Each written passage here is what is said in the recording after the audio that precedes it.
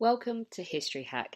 If you didn't know by now, we are the revolution. That means we're sharp, witty, lots of fun, but it also means that we're essentially the peasants in Les Mis huddled round a table in the corner of the bar with no money. If you enjoy the show, please do support us. We have a Patreon account by which you can donate a small monthly sum in appreciation of what you're hearing. Alternatively, we have Ko-fi, in which you can just do a one-off donation as a thank you if you particularly enjoy a certain episode. Either way, we massively appreciate all of your support. Hope you enjoy the show. Hello and welcome to another episode of History Hack. It's me, I'm back and I'm here with the most awesomest person in the world. Of course, it is Alex. Hello. Who have we got on? Which Alex are you talking about? Sorry, who are you? Where have you been?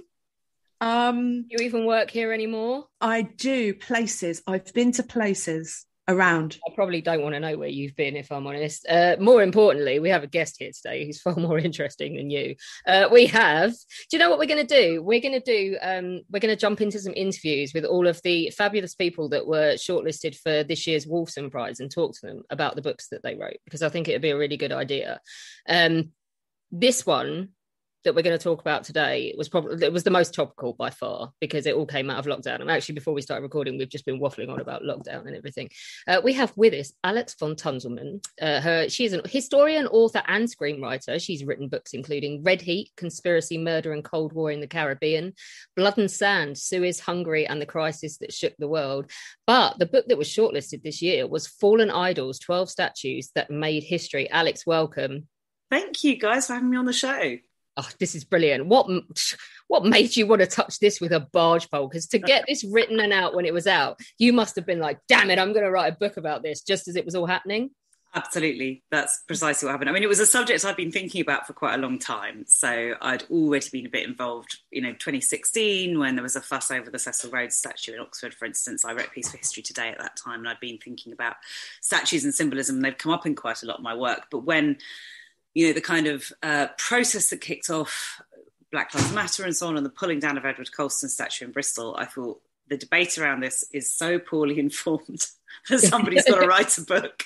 And I'm somebody, so I wrote a book. And, like many of us in lockdown, I, didn't have a lot to do. So I did write the book. It's all I did. Do you know what, brilliantly? I'm very busy. I've got a friend who's walking around Westminster Abbey today and she's sending me pictures, and I love the very British way in which Westminster Abbey have punked the people we don't like anymore. So Cecil Rhodes is basically above a fire hydrant on a manky wall where you wouldn't even spot him unless you knew he was there. And when you go in now, as you go into Westminster Abbey, there's that monstrous East India Company memorial. They now use that as a furniture storage thing. So when you go past, basically Racist Corner just has a load of chairs piled up in it, so you can't see the East India Company. It's brilliant. It's so very British and passive aggressive, the way that they've dealt with it without having to start pulling down stuff inside the Abbey. But there's so much to talk about here, isn't there? So let's start with the obvious one. Alina, you've already asked this before we went on air, haven't you, about simplicity in this debate? I did actually, and I put the quotation marks, and not that anybody can see me doing quotation marks of simplicity, but I am, just for everybody to know, I am doing quotation marks in the video at the moment, but because it's not so simple, is it? I mean, pulling down statues. Well, this is it. I mean, what I wanted to do is inform the debate a bit, because what was happening is that in the media it was being characterised very much as a sort of modern culture war, very simplistic issue. Conservatives love statues, want to keep them up. Progressives hate statues, want to pull them all down. And I mean, people have such short memories, because really very, very recently before that, 2014, for instance, in Ukraine, the Lenin fall, in fact, what we saw was a lot of right-wingers really applauding the pulling down of Lenin statues, and some Western progressives being quite unsure what to think about that. Of course, you go back to the fall of communism, that was happening again. Fall of Saddam Hussein in Iraq, again, that was happening, that, conservatives were supporting that. So actually what we can see very, very quickly looking at that history, even to go back further to the French Revolution, English Reformation, all these other times there have been big waves of statue pulling down, is that actually people's opinions on this don't fall into a very simple culture war binary. What it depends on, quite rightly, is who the statue is of, what it means, what it's come to mean in the present, who's supporting it, why it's up, why it might come down. Is it nice? Is it attractive? Is it ugly? So all sorts of factors that are quite complicated that actually people don't tend to have a completely blanket opinion on whether statues should go up and come down. And that's quite right. People should respond differently to different statues. I think brilliantly, I found it must be from after the First World War, because it's Strasbourg. So it must be when it went back over to France. There in Strasbourg's little town museum, there is a squished Wilhelm I head where the statue got dragged through the streets and run over by a cart. And now the squished head is on display in the museum, which I thought was absolutely fabulous. But like, this is the kind of project, isn't it, where you could go off on an existential waffle and not make very much sense at all. So I think it's really interesting that I'm looking at Alina and she's pointing at herself about existential waffling. So you grounded yourself by picking 12 statues in particular, which I think was really clever.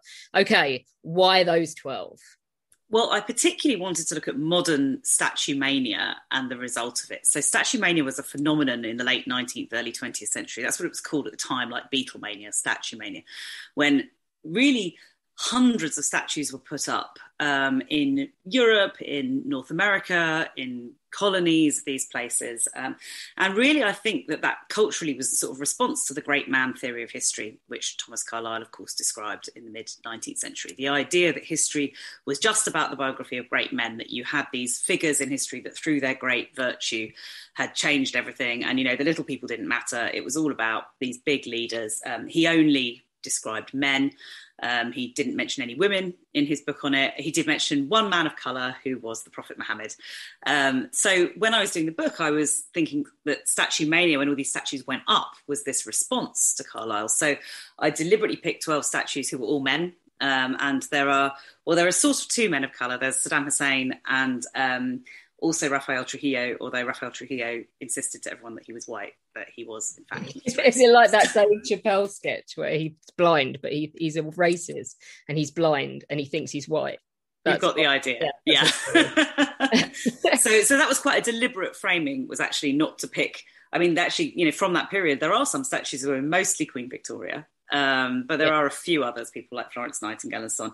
But actually, I was more interested in really exploring it through this idea of great men and why we are responding now to that. We'll move on to that in just a second on the next question. But my perception of this is that this great man statue thing, how many of these things were funded by their own wills and things? I mean, they're literally leaving behind money to put up statues of themselves, aren't they? In some cases, that is exactly what happens. In a lot of cases as well, there is what's called a campaign for public subscription. So it said that there's a fundraising effort to raise the money for the statue. But the more I looked into it, the more I realised that was largely untrue. When they say there was a fundraising effort, just as today, if you tried to raise money for a statue, lots of people would say, well, I'm sorry, but I really think there's more important causes, like old ladies who want hip operations or, arts charities or anything else. So it was very hard to raise money to put statues up. So what quite often happened is that the person who started the campaign just ended up paying for it themselves as a sort of vanity project. And often that was a person who wasn't necessarily connected to the historical figure whose statue they were putting up, but they were putting it up for reasons that they deeply believed in, reasons of their own, perception of history. So it's not done democratically. It's generally done by private interests of some sort, or of course by regimes in the case of people like Stalin. I was actually going to ask, this might be a little bit of a stupid question, because, so for example, you come to Poland and I'm going to tell you every city, every town, okay, not every village, that's kind of pushing it a little bit. You will always find a statue or a memorial to John Paul II or Józef Piłsudski, like the two most common statues you will see everywhere. I mean, Warsaw, I think, has like 4. It's ridiculous. No, it's not ridiculous. That's sorry, my fellow Poles. I apologise for that comment. But I'm curious for that. You're going to pull your statue down now. Yeah, I've got to move. I want to know, I know England's not the same, this sort of like idealistic of cult, but is there a statue that you just, apart from obviously Queen Victoria's quite a lot, is there a statue you just see a lot of, or that we just don't notice? I mean, it is really Victoria who is the one you would see in, a lot of, most big British cities probably have some sort of Victoria. If they don't have a statue of her, then they will have certainly a Victoria Street, a Victoria, memorial of some sort, all of that. So she's kind of going to want, and there's not really, I mean, even if you look at someone like Winston Churchill, there's nowhere near as many statues of him It's not even getting close. I mean, there are, and there are a few around of various people like Shakespeare and so on, some cultural figures. But I would say that, I mean, I haven't run the numbers on it, but I would be amazed if anyone apart from Victoria came out up front in the UK. And of course, she was in a lot of colonial places as well. So, I mean, there were dozens of statues of her in India, and there are some still up now, and in what's now Pakistan and Bangladesh as well. We did interview actually an Indian historian who deals with colonial architecture and things in India, who said, like, for better or worse, it is her city. Calcutta's her city, and yeah, it's full of Victoria. You've already mentioned Saddam Hussein. I want to talk about this one because this predates the madness a couple of summers ago. It might have been last year, but 2020 and 2021 have completely merged into one big ball of depression for me. I have no idea which one was which, but that statue madness, the Saddam Hussein thing was famous when he got yanked down, wasn't it? So talk to us about the circumstances about that, because that predates sort of what kicked off your drive to write this book. Yeah, so this one it's a weird story. This one is from 2003, what was called Operation Iraqi Freedom, when the US and its coalition of allies, including the UK, invaded Iraq to try and remove Saddam Hussein. And it's a particularly weird story because it's sort of the story of how, like, putting up a statue is an attempt to tell a story about history in some way or other. This is a story about how someone tried to make a story out of the pulling down of a statue. And it's a funny one because it's kind of a bit questionable why that occurred. So it was at the time this huge news story. It was played on all channels. So if you're watching CNN, you'd see it every 8 minutes in the 48 hours after it came down. If you're watching Fox, you would have seen it every 4 minutes. So, it was replayed constantly as a symbol, and everybody was talking about this as a Berlin Wall moment when this huge statue in Furnace Square was pulled down. That this was really symbolic, really important. Even George W. Bush called it a Berlin Wall moment. Everybody was kind of talking in these terms. But actually, when you look into it, first of all, that statue really wasn't terribly important at all. There were thousands of statues of Saddam in Iraq. But also, interestingly, they'd been being pulled down at the rate of literally daily by British and American forces. And also lots of them by Iraqis themselves. And it's just that this one was the one that happened to be pulled down opposite the hotel where all the journalists were staying. So there were people to film it, whereas the other occasions, there weren't necessarily film crews present. So it was kind of drummed up a bit. And it was also pulled down. I mean, there's an Iraqi guy called Qadim al-Jabori who said he went there with his sledgehammer and started to whack at it a bit, but it was pretty big, so he couldn't do very much. And actually, the crucial factor in pulling it down was that American forces decided to get involved. And it was quite interesting because they weren't given really, it was their idea. They weren't being given orders from the Pentagon, go and pull that statue down. In fact, the Pentagon was pretty squeamish about it happening, quite worried about it happening. But they did get involved, and eventually they had to use an armoured vehicle to pull it down. I mean, there's no way the Iraqi crowd in Furnace Square that day would have got that statue down by themselves. It's just too big. So it was sort of, sold as this kind of great moment of the Iraqis pulling down this statue and being freedom, but it really wasn't that at all. And of course, a sort of symbolic assassination of Saddam. And actually, of course, Saddam wasn't found for many, many more months. The war wasn't over at all at that point, but it was sold as this, I say, Berlin Wall moment, the idea that it was somehow this kind of emotional victory in the invasion of Iraq. And of course, as we all know, in fact, that story wasn't remotely over. It's still going on today, in fact.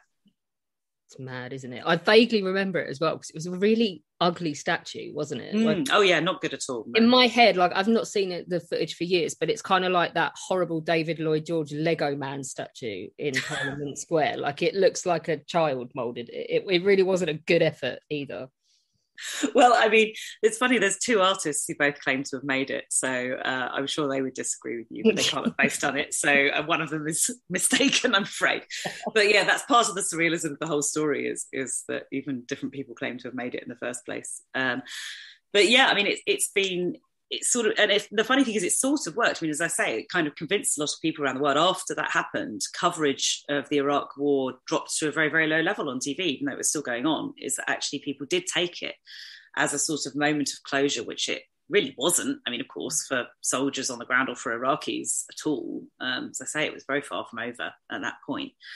But funnily enough, it does seem to have had an effect in that lots of Iraqis as well as Westerners were pretty delighted to see that footage.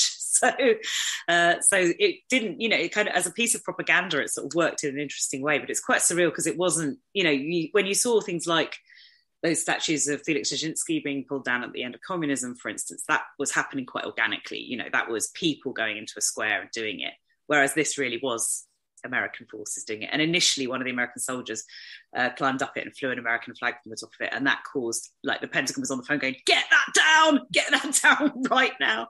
Fox News would have loved that. Yeah, so they hauled that down pretty quickly and put up an Iraqi flag instead, to make it look a bit less like a conquest. Just see someone over at state with their head in their hand go, I mean, absolutely. Yeah, no, don't do that. It's a bit like Berlin, really, having a Soviet flag fly high over Berlin in 1945.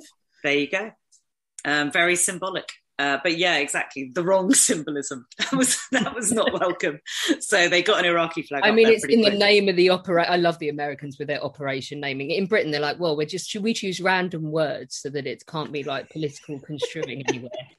Yes. Operation Iraqi Freedom means no American flag flying.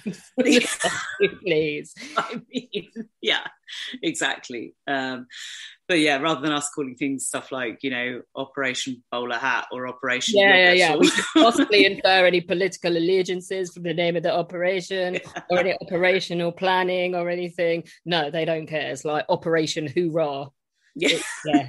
My friend Dr. Napton actually did, she talked to me the other day about Operation Carrot. And you don't, it just sounds really like, oh, that sounds really nice. No, it's not.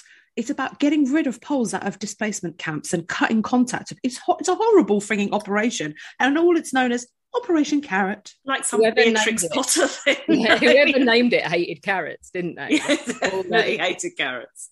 I think safe to say, though, don't you reckon, that no one really cared when that one came down, apart from possibly Saddam himself, although probably staying alive was more in his priorities at that point. Was there any sense of it setting a precedent, though, that led us to where we were during COVID? Because you point out in the book, don't you, it's a long way from being the first statue to be pulled down, but at the same time, it is high profile. Yeah, I mean, there's a long history of basically a statue is a symbol. You put it up. I mean, it might be a piece of art. Some of them are artistically valid. Some of them, as you said, with Stam, and optically pieces of art. It's a piece of propaganda. That's what that is. I always get the feeling they came off of a production line, though. Well, they probably did, because I say there really were thousands of them. So almost certainly, yes. But yeah, I mean, that statue was a piece of propaganda, so it's a piece of symbolism. So naturally, putting that up as a powerful symbol, well, so is pulling it down. That's the reverse symbol. So what you see in a lot of cases of statues being pulled down is that that's a sort of very deliberate response to the fact that, say, the regime involved cared about that symbol.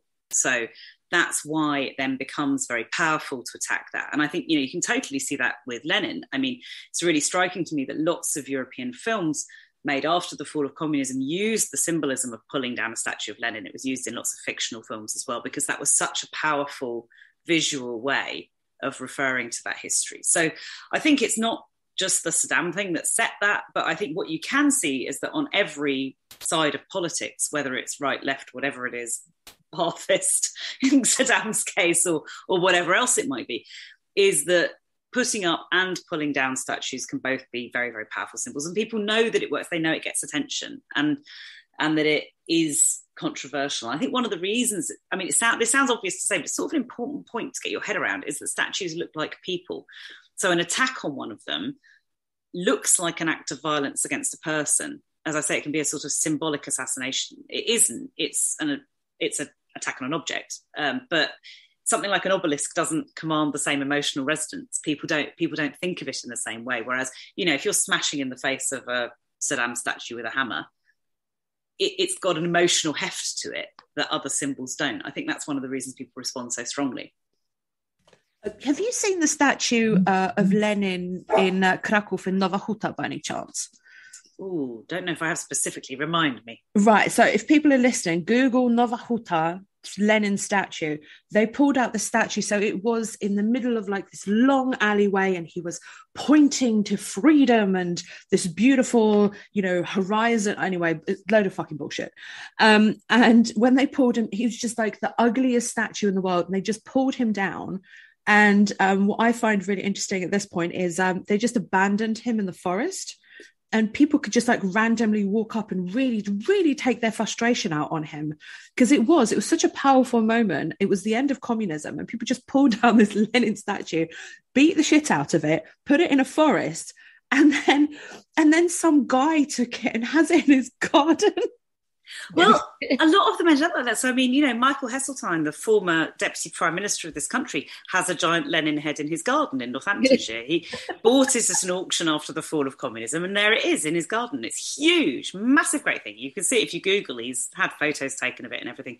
So, I mean, if Michael Heseltine's got one in his garden, then, you know... We're rabbit holing seriously now, but is there not in Russia? It's near Moscow. There's a statue graveyard, isn't there, from communism, like a Soviet statue graveyard, and it's a tourist attraction. That's right. It's brilliant. I mean, I've been to, obviously not going to Russia currently, but I have been to Russia some years ago before all of this went down. So it's right opposite Gorky Park. It's called Art Museum, just on the side of the river. And it's extraordinary. I mean, it's a lot of statues collected together, kind of higgledy-piggledy. Some of them have got bits missing because some people have gone after them with hammers and I'm going to show my intellectual capacity. Do you know how I know about it? Do you remember GoldenEye on the Nintendo? Is it GoldenEye? I was going to say, is it GoldenEye? On the Nintendo 64, there was a level where you had to go in there. Look, we will get to what the statue everyone knows we're going to discuss, the British one. But Alina's not going to let this end without... I mean, this is relevant right now, and I know she's going to want to ask you about the great Lenin bun fight. It's actually quite funny what's happening regarding Lenin now. Go on, Alina.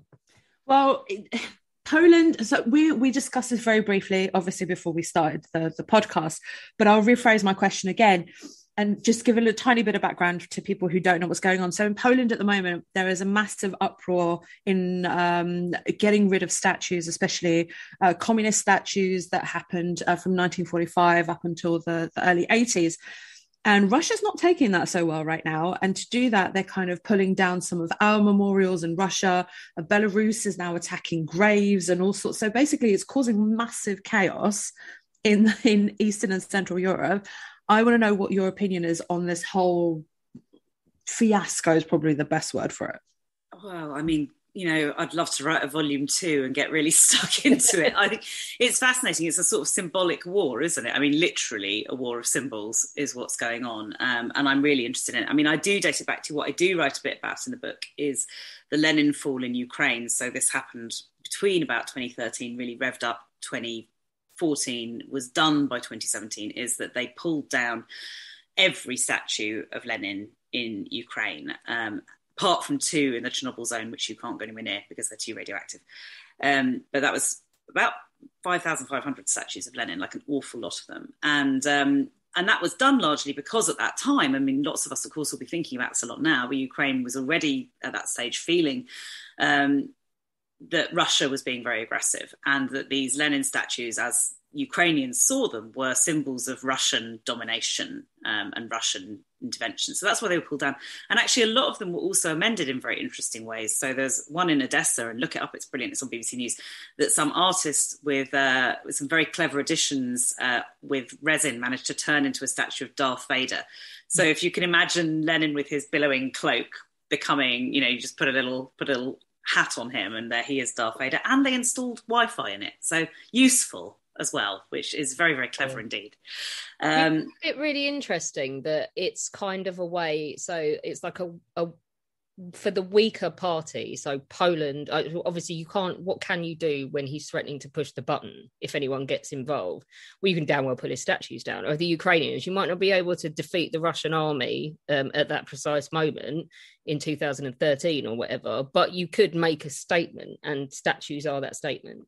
Exactly. It's a powerful statement at that point. And it was a statement for Ukrainians at that point of wanting to be out from underneath Russian aggression, wanting to be their own country with their own identity. And I mean, I think that's very much sort of related to what's going on in Poland and other parts of Eastern Europe now is absolutely, this is a discussion that's being had through communists. Actually, Russia's not even communist anymore, although Putin, of course, was a KGB operative, so he was connected to that regime, but certainly, you know, is no follower of Lenin. But these symbols are all now understood very differently. These symbols are understood as being a kind of Russian, a sort of Russian territorial marker. And that's how people are responding to them. And I mean, as a historian of this, I would say fair enough. I mean, this is often the case. And if you look, if you go back to, we might talk about him later, but, the first big rebellion against Soviet power, obviously the Hungarian uprising in 1956, the first demand was to remove the giant statue of Stalin in Budapest. So there's a long history of this specifically regarding communism and the Soviet Union. I think let's come home, because this is what would have kicked off the concept for the book, I think, and kicked off this debate. The most famous modern example is Colston, isn't it? How much debate had that? So Lockie went to uni in Bristol, one of our co-hosts, and he's told us, even when I was at uni, which is depressingly long ago now, people wanted that statue gone. There's a lot of background to it, wasn't there? And it goes back, I mean, I don't know how old Lockie is, but I can tell you that debate had been going on for 100 years. He's probably not that old. Yeah.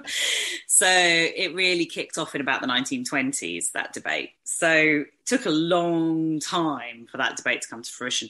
The Colston statue, I mean, I think there's a lot of misconceptions around it. So first of all, that statue went up in 1895, I think it was, 172 years after Colston's death, and was actually nothing really to do with Colston. It was put up by a Bristol publisher called James Arrowsmith, who'd made a fortune in publishing, which unfortunately, as we all now know, is impossible today. But in Victorian times was you could do this. And what he was very concerned about was the rise of socialism that was then happening. He wanted to reiterate that actually a better society, in his view, was a civic society which was quite paternalistic with, a strict structure. So Colston was a symbol of someone who'd been a great philanthropist in Bristol, donated lots of money, a wealthy man who'd used his wealth to improve the status of Bristol. But at that time in 1895, of course, the British Empire by then had become very, very anti-slavery. Slavery had obviously been outlawed. The British Empire then saw itself as really the world's leading opposition to the slave trade, had been sending gunboats to stop it. So in fact, the fact that Colston had made a lot of his wealth through slavery was actually very unpalatable to Victorians. So that was the point at which that history had to be forgotten, was when that statue was put up. So, if you look at the ceremony, for instance, when it was put up, there was no reference at all to the slave trade, apart from it's in a sub-clause of something the Mayor of Bristol said at the time, where he said most of his trade was with the West Indies. So, if you were listening really carefully, you might have figured out what that was. But you had to be thinking quite hard. So they were not acknowledging that. And actually there was quite a big effort to cover up really that Colston's, fortune had come very largely, not exclusively, but largely from the slave trade. And it was in the 1920s, as I say, that this began to be really rediscovered. And it was actually, first of all, through a reverend in Bristol who wrote biography very critically, because at that time, still, I imagine, there was great Christian opposition to the history of slavery. So it was coming not from the sort of radical left, but from very much from a sort of religious point of view, this criticism of Colston initially. I mean, poor old Colston and all this, of course, well, not poor old Colston. I mean, let's let the guy take it, but certainly would have known nothing about socialism, a word that was invented a very long time after he died, and an idea that was after he died, had nothing to do with this whatsoever, and never, to be fair, covered up his own involvement in the slave trade. So all of this would have, I can imagine, would have perplexed him immensely that any of this was even happening. But anyway, this was the debate. So really beginning in the 1920s. So, I mean, from that point, you have 100 years till that statue gets pulled down, a very long time. And as you say, in Bristol, this had been going, the rest of the country not necessarily aware of it, it's a local issue, but had been really kind of going back and forth. Should we put a plaque on it? No one could agree what the plaque should say. Should we move it to a museum? But where? And I think actually when you look at it, in many ways, the lesson to take from the Colston statue is that Bristol Council had so many opportunities to do something about this before it got to the stage that it got to. I'm probably more sympathetic to pulling it down than some people, because I think it was done more thoughtfully and after such a long time than people potentially realise. I think it was not just a furious mob. I think there was quite an interesting backstory to it.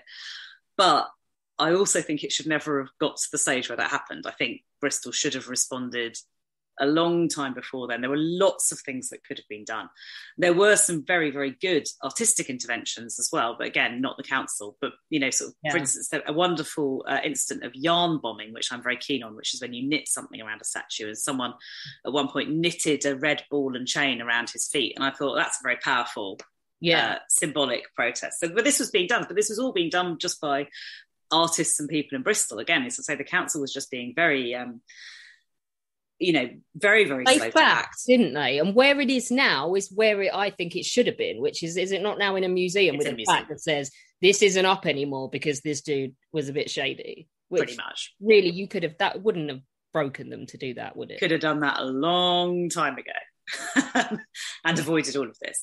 But I think it's also quite important. I mean, that was obviously very, very striking when that was pulled down, and obviously a lot of strong feelings, pro and anti, all of that.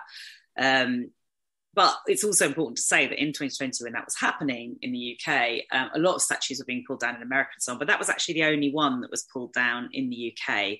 Some were taken down by museums and so on, but they weren't pulled down by members of the public. It was only Colston that was actually pulled down kind of in an unruly manner, if you like.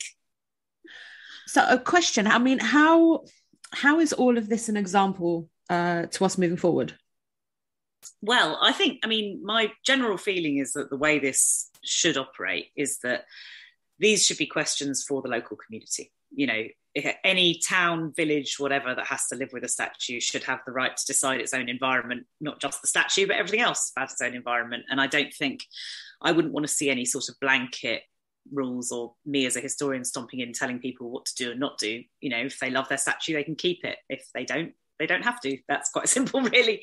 And I mean, what I've seen as well, of course, I'm all for this being done through democratic debate and democratic processes. I feel that those do need to be transparent and efficient, which they weren't in Bristol, which led to this situation. But I do think that, these different generations will have different views, and something that's, I'm very relaxed about it, partly because a lot of the historical cases I've looked at, what you will find is that statues get pulled down, but then a few years later put up again, then pulled down again, put up again, reframed, put in a different place.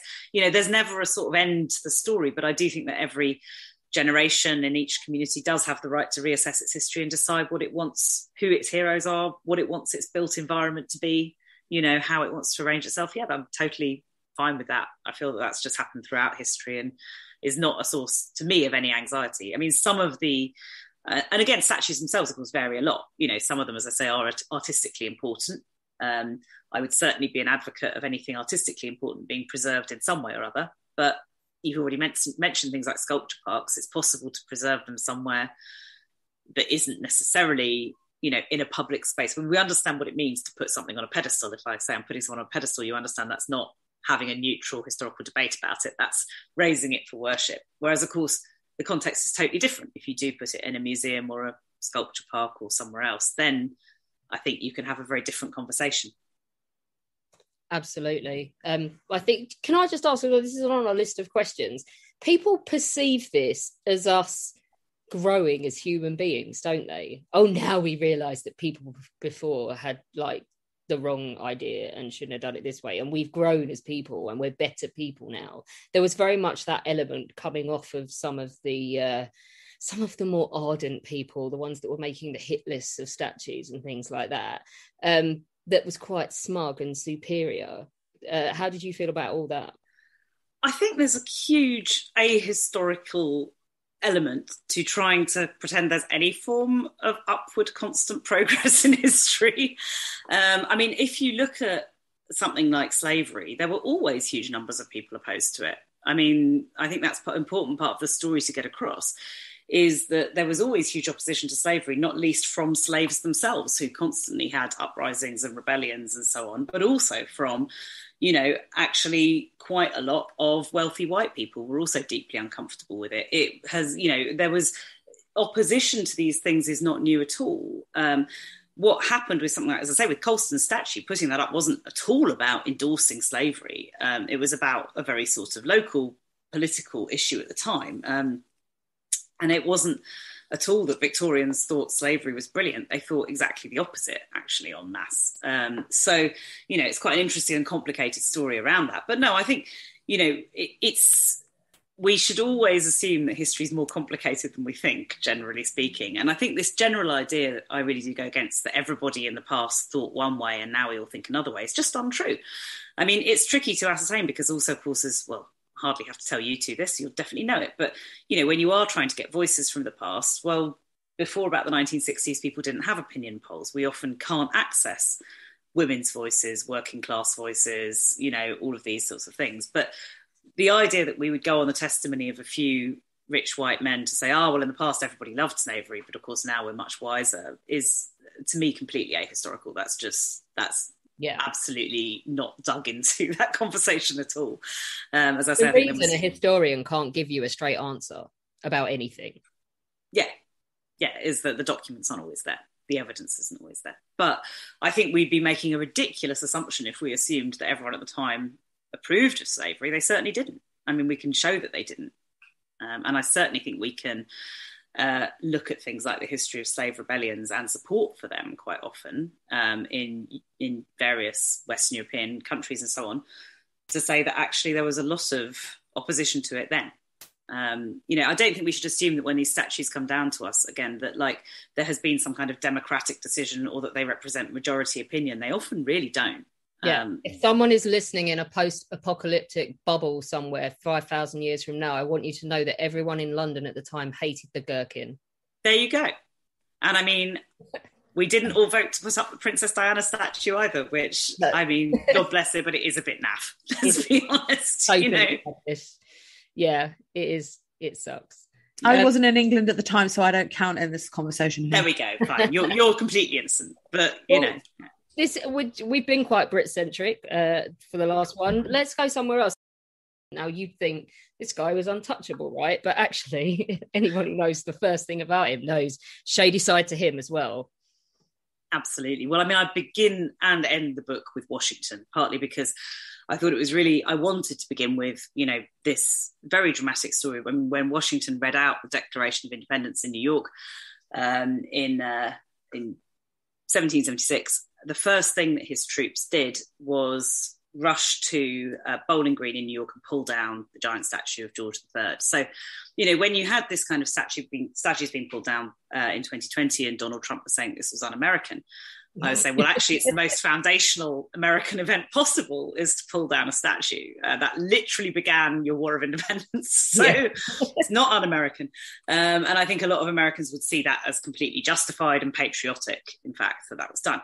George Washington himself, it's important to say, did not order that and actually was a bit annoyed about it, not because he necessarily wanted to keep the statue, but he thought it was just disorderly conduct that he didn't particularly like seeing. So he didn't order it himself, but it did happen in response to his action and largely by his troops. And then, ending in Portland, Oregon in 2020 when a statue of George Washington himself was pulled down. And that was sort of quite deliberate to show that, you know, how history does move in these big circles. And I'm sure it will keep moving well beyond this story.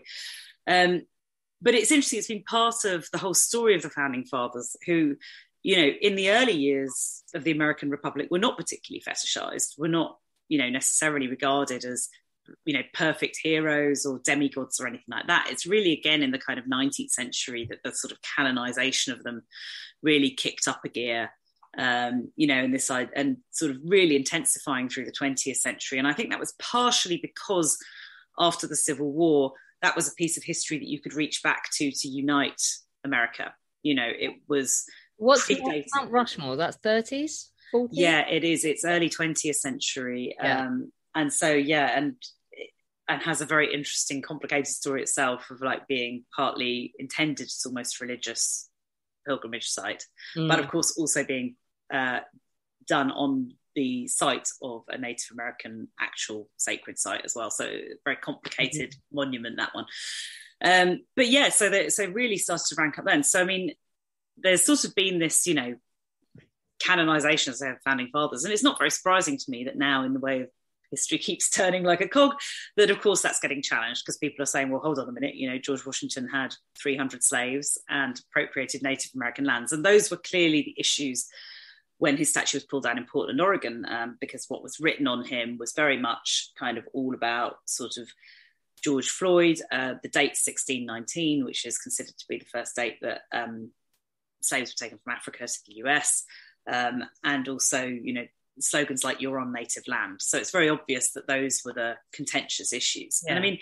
And I think when you come to someone like Washington, I mean, of course, the fact is, I mean, I don't believe in a balance sheet. I don't think these things cancel each other out.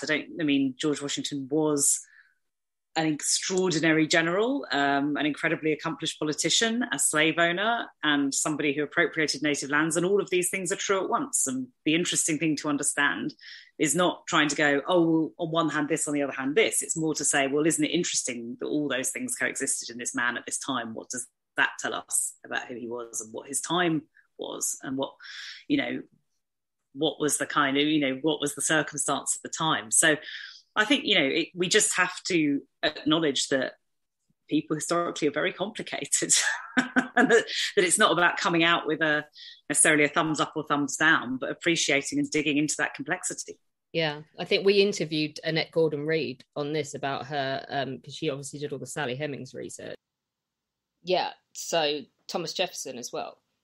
The relationship with the slave woman who was probably only about 14 years old as well. And I mean, like, how much of this is us judging it by our own modern standards? Because a 14-year-old bride is not really considered a big deal in 1776, is it? Well, it is, because, I mean, he concealed it. So if it hadn't been a bit shameful, why would he have concealed it is an interesting question. Why would there have been so much denialism around it and around we know, children he had with her and so forth? And, you know, it's very different from his public pronouncements on slavery. I mean, Jefferson is so full of contradictions on this, you know, really one of, you know, he had 600 slaves, which put him really in the kind of, you know, top echelon of slaveholders in the US. That was a huge number. And, you know, sort of lots of talk about freedom and freeing them, very much contradicting with his actions, you know, lots of also bragging about how much money he was making out of the birth of new slaves. So it's a world of contradictions and complexity in all of this, and, you know, incredibly interesting. As I say, I find the complexity of it very interesting. I don't want to kind of screen any of it out. But I think we know it must have been shameful because it's hidden, and also that Jefferson biographers, of course, hid it for many years as well. It was, you know, things were excised from his memoirs when he talked about, for instance, his slaves being whipped and so on. Those were actually removed from his papers and so on by historians who thought it looked bad in the 20th century. So, you know, there's been a lot of kind of erasure of history through all of this. And I think actually restoring some of that's really important because it's about understanding the complexities of the time. I think we should finish off by going east in terms of individuals, possibly to Alina's favourite person in history. His penis in the middle of Warsaw, is that what we're talking about? Yeah, you hate that building, don't you? God, I hate that building. Oh, so one of my students actually referred to it, and I'm going to use this forever, is the Palace of Science and Culture is now officially going to be referred to as Stalin's penis. There we go. It basically is. Because it totally is. Right, so Alex has brought it up. Let's talk about Stalin and Stalin's statue in Budapest. So what's the context to this one being taken down? Well, this statue was put up in the 1950s basically as a sort of a birthday gift. It was supposed to be to Stalin. And it's a fascinating statue inherently to me because it's part of this story is to tell you how the story of statues being put up is often also a story of destruction. You know, people think that destruction is when you pull them down. That statue was largely made from the bronze of older Hungarian statues that the communists didn't like, that had to be melted down to make that statue. So many other statues had to be destroyed to create the bronze for this statue. And also where it was put on the edge of the big city park there, in order to fit it in there, they had to demolish a church and a tram station and various other things to fit it in there. So I'm sorry, I have to laugh. I'm sitting here, I've muted myself because I've been hysterically laughing behind this, but this is just this is the same story throughout the whole of Eastern and Central Europe, that just to bring up some ugly building or some ugly statue that is of Stalin, they have to destroy things, they have to melt things down. It's just total utter destruction just to put up this stupid, horrible, evil statue. Exactly. And I mean, you know, obviously you are I fully respect your position on this. I mean, I'm trying to be a neutral historian here, but yeah, pretty bad. I mean, and also I think the reason that Stalin was so keen on having massive statues of himself everywhere was genuinely partially a big brother is watching you. You know, this statue was put there to intimidate people. It was put there to make people in Budapest think, he's there, he can see me. And that was really emphasized in the propaganda around it. So you could see that, for instance, it was said in the newspapers that, you know, that aren't we so lucky because now we can go and ask the statue when we have a problem, we can speak to it, and, you know, our great father will not deny us. So it's being posited as a piece of religious iconography, you know, that you're actually supposed to pray to it effectively. So, I mean, that tells you a lot about what was intended by putting that statue up.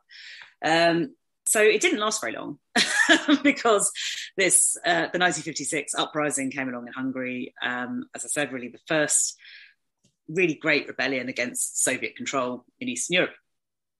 And it was the first demand of the protesters that got together to march in Budapest was to pull that statue down. They decided to go and do it themselves on really day one of their rebellion. So it was about somewhere between 100,000 and 200,000 people progressed to City Park to pull this statue down, and were in the square. And it was incredibly hard to pull down. Now, I don't know if you've seen the footage of Edward Colston's statue getting pulled down. That takes like 30 seconds at most. You know, they get some rings around it and it just goes bonk. I mean, straight over. Obviously, the thing was so cheap. Stalin's statue was enormous and very heavy. And so even though there were like 100,000 people there, you know, pulling at it, and they originally had ropes, all the ropes snapped, then they tried, you know, they were getting like wire ropes. They had some guy with metal cutting equipment kind of going at its feet and all of this stuff and sawing it to bits. And the crowd was shouting, "Come on, little Joseph," and all of this to kind of entice him down. And apparently there was a sort of carnival atmosphere. Everyone was having a lovely time at this point. And eventually it took like a couple of hours. This enormous thing eventually kind of creaked and fell off, just leaving its boots there. And afterwards, everyone, I mean, you were talking earlier about the statue of Lenin that was taken to the woods. Very similarly, people were jumping on it, tearing bits off it. You can see, if you look at pictures of it afterwards lying in the street, that the letters WC have been written on its face, and I'm afraid I think it was so used. Yes, he's going to be amazed if people didn't pee on him as well. Got peed on. I would have. There we go. I mean, everyone did. That is a mental image I do not. I hadn't noticed for you. As a part, Alina can't do the neutral thing with Stalin. I mean, I think that's kind of okay. Stalin's pretty bad. It's okay not to be neutral about Stalin.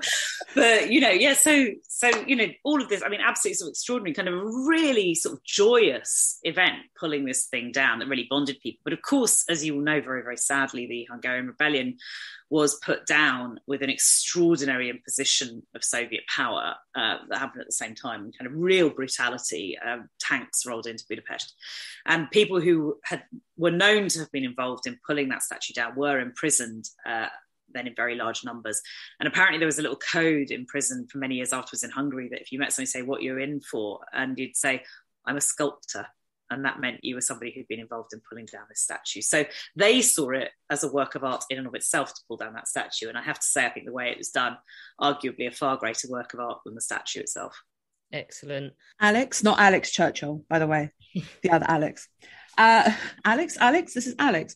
I'm seeing double. Anyway, moving on. Listen, I want to say thank you. This has been so enlightening. I love this. I got a chance to vent my frustration about Stalin. We got to talk about, oh my God, we got talked about everything. We talked about Washington. We talked about British statues, Queen Victoria. God, Alex got a bit of Queen Victoria out of there. Made her very happy. So I want to say thank you.